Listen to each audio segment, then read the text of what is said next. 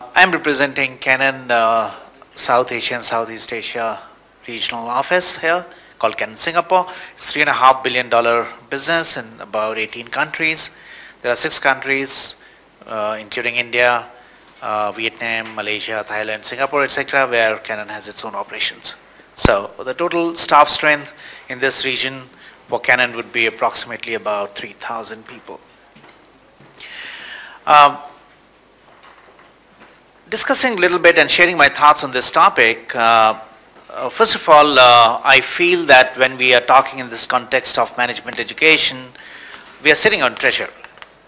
And I say so because as I look around the global economy of 75 odd trillion, if 25 trillion is going to come from here, from Asia, we are sitting on about 33% of the global economy. Not only that, I mean, if you look at the incremental growth in the economy, almost out of 2 trillion additional wealth creation in the world, 1.5 trillion is going to come from Asia. If 75% of the new economic wealth creation is going to come from this region, there is no doubt that if MBAs are the pivot and an important lever, or the business school and the leadership creation are the important lever for doing that wealth creation, this is a very, very relevant and important topic. And I think in Asia, this has not attracted that much of discussion in the past as it is now gathering momentum, and therefore I'm very happy to be seeing a conclave of this kind. In fact, it deserves to have even wider representation because this would be a major thrust creating engine for the whole region. There are 4 arguments that I just want to quickly put on the table. Some of them might be challenging to the academicians who are sitting here or the deans and the directors of various management schools who are sitting here. My first point is that I look at the expectations of MBAs. And it is quite interesting and amusing if you were to Google this of expectation of MBAs in Asia, 7 out of the 10 sites in the links that you're going to see are going to say salary expectations. They are talking about the money and the growth in salaries, growth in compensations, etc. This, according to me, is a bad labeling.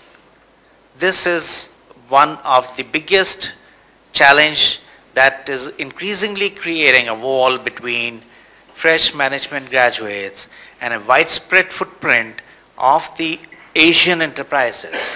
We are not talking about just global giants, but we are talking about millions of other enterprises in Asia which are emerging and are going to be trebling their revenues in next 4 years' time. And this part, therefore, deserves to have a little bit more deliberation, a little bit more attention. I think the whole positioning has also been distorted by the media.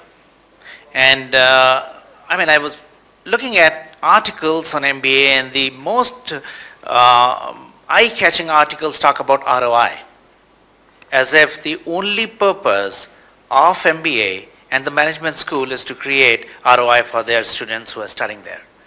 And it talks about even 15% or 20%, and all these kind of ROI discussion on the school education of this kind, according to my own observation, and this is the challenge on the table, I think is going to pull this whole management positioning and MBA positioning a little bit on the wrong side. My second argument is on the expectations from MBA. And when we are looking at the expectation from MBA, and I think to a great extent, at a larger point, the corporates, particularly in Asia, would have to take a responsibility of articulating these expectations rather more clearly, which many times doesn't come out so clearly. And at a very broad level, it's very abstract, which says good students, brilliant students, smart students. How do you assess that? And this is an important element, because if one of the important characteristics of the product of management schools is going to create those students who are going to be helping organizations create future, then it is important part that the leadership skills, particularly the softer element of leadership skills, are measured in some way. when we are looking at these leadership skills as an expectation from the corporate, to my mind, there are 3 levels. And the entry level gets missed out completely, which according to me is the first most important level, which is the personal level leadership skills. The second level are the social level leadership skills, which gets touched upon a little bit in the experience of 2 years MBA course, but still I think we don't do so much of justice. The third level, which is the institutional level, organizational level, enterprise level, strategic level leadership, probably gets too much attention, gets too much focus. With the result, the personal level, the entry level leadership skills, which are basically personal traits, those kind of softer elements of the students many times get missed out. At Canon, we experienced of creating a finishing school to a finishing school. And if for many students in developing world, in developing countries of Asian countries, and I'm talking about Myanmar or Cambodia and Bangladesh and all those countries, etc., including India, and a large chunk of leave the top 10 institutes, 15 institutes that we have been seeing on the slide, but things that you don't see on the slides are thousands of other MBA students, and when the students come out from there, there are finishing schools being created, and these finishing schools are trying to kind of give them a little bit of good, smooth profile, but when they come and join, we experience that it is very important for us to create our own finishing school. And this finishing school is essentially doing, as a part of the learning and development, essentially doing this personal level leadership skills measurement, what in most of the organization we call it assessment centers. I would encourage, and this is my other challenge to the management schools, is according to me the assessment centers should be there at the management school.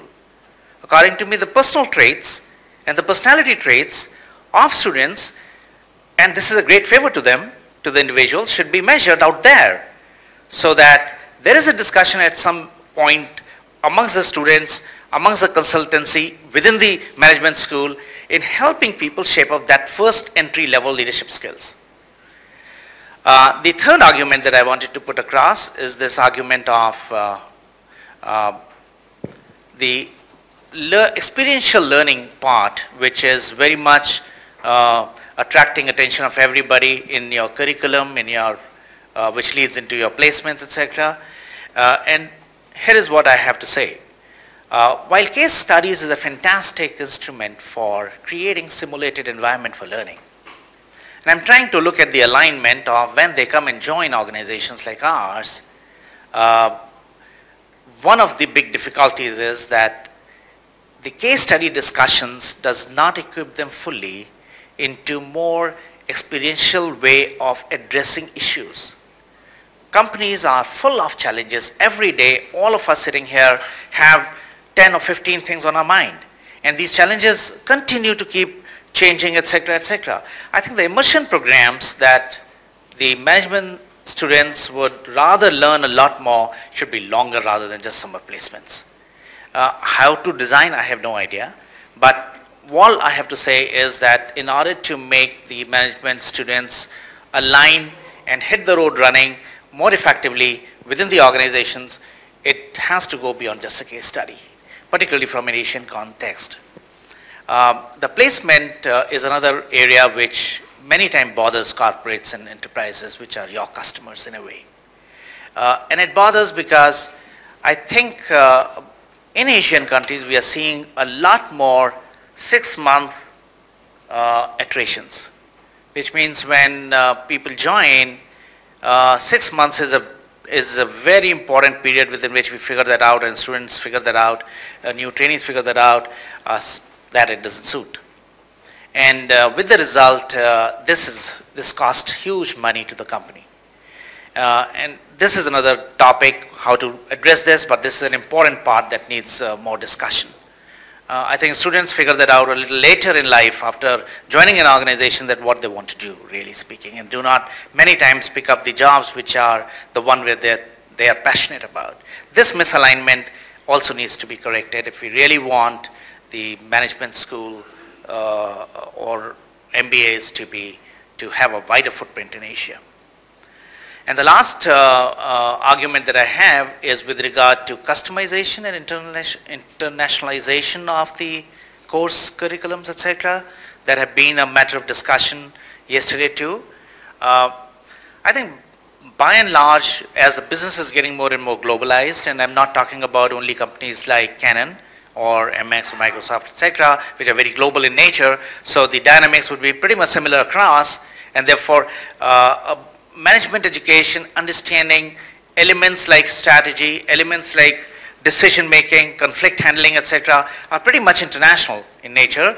However, the context being very cultural, that's why I would rather argue saying that in all management curriculum in this region, this element requires tinkering.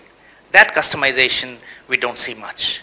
And therefore, sometimes there is a strong feeling that it's better to pick up an Asian studying in US or studying in London and pick them up from there if the cost is going to be marginally different or almost similar, rather than somebody from the institutes within here. And there is no doubt 90% or more of the students are consumed for the domestic market. And that kind of level of customization. So the trade-off between that customization is another issue which is vital. And as a part of the same argument, I would say, I think Asia needs a lot more executive education. I think there is still a big inertia amongst many organizations in Asia, and I'm talking about now Asian organizations, where still that deep level conviction of attracting MBAs and taking the middle management and senior management almost in the next 5 or 10 years time as a part of the blueprint with those MBAs from good institutes like this to create future for the organization. And that engine creation there is still inertia. And therefore it is vital that middle management, particularly the executive education, is given a lot more momentum. And I do see in Asia this part is not that strong. Still the focus is more on the full-time management course. So these are some of the arguments. Thanks.